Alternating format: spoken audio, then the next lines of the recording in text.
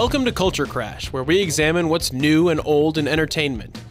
Some people seem to think comedy is dying, especially the era of goofball box office smashes, like The Hangover or just about any Will Ferrell movie. Some comics, most notably the famed stand-up Dave Chappelle, blame the rise of so-called cancel culture, arguing tiredly that you just can't make jokes like you used to without offending anyone. But if you look closer, I'd say that comedy is really everywhere, and it may be funnier than ever before.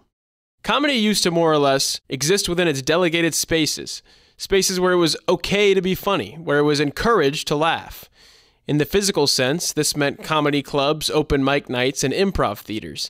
In the ephemeral world of TV and film, sitcoms like Seinfeld, sketch shows like Saturday Night Live, improv shows like Whose Line Is It Anyway?, any late-night talk show, and of course, those laugh-out-loud movies I mentioned before.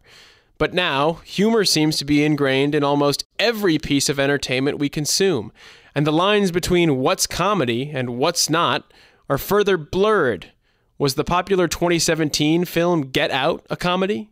Its creator Jordan Peele is certainly known for being incredibly funny, and the movie may have had elements of dark comedy, but there's nothing outright funny about its premise. What about Barry, the hit series created by and starring former SNL cast member Bill Hader? Or The Bear, which won awards in the comedy category?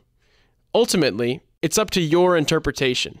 But there's no denying that the influence of comedy has stretched far beyond its original boundaries when it comes to movies and TV.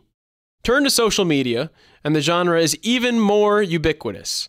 X, or the site formerly known as Twitter, has essentially been a joke-writing workshop since its inception, but instead of laughs or applause, retweets.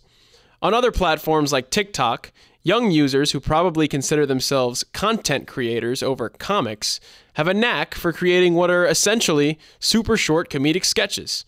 What's the difference between these and, say, an SNL sketch? Other than their budget and length, surprisingly little.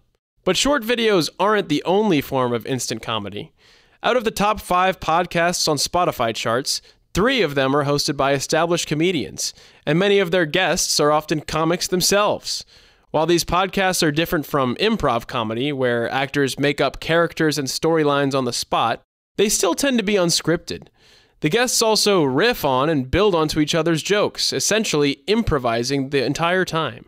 Even stand-up, the what's the deal with airline food form of comedy, that nearly became a punchline itself, seems to be having a renaissance. Scroll through TikTok, Instagram Reels, or YouTube Shorts, and you're sure to come across stand-up clips from legendary comics to up-and-comers. And streaming services have taken notice too. Many are investing heavily in feature stand-up specials from top comedians.